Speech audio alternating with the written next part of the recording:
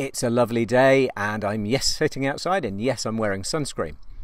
On symptoms, a question that's often asked is why my blood oxygen levels normal, my saturations are normal, but I'm still feeling breathless. And in fact in hospitals we see the opposite. We see people who are remarkably not breathless despite very low blood oxygen levels.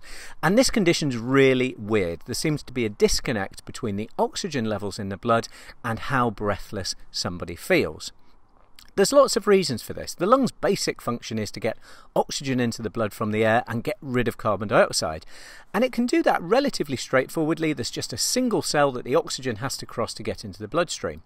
Now that can be happening well, but the lungs can still be stiff, and that will make us feel breathless.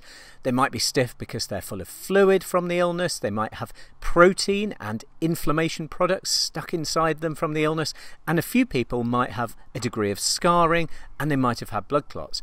All of those conditions will make the lung feel abnormal, make it feel stiff in many cases. And it's thought to be these pulmonary C-fibre receptors that are saying to the brain, look, this lung's stiff, I'm finding it hard work, I'm going to make you feel breathless.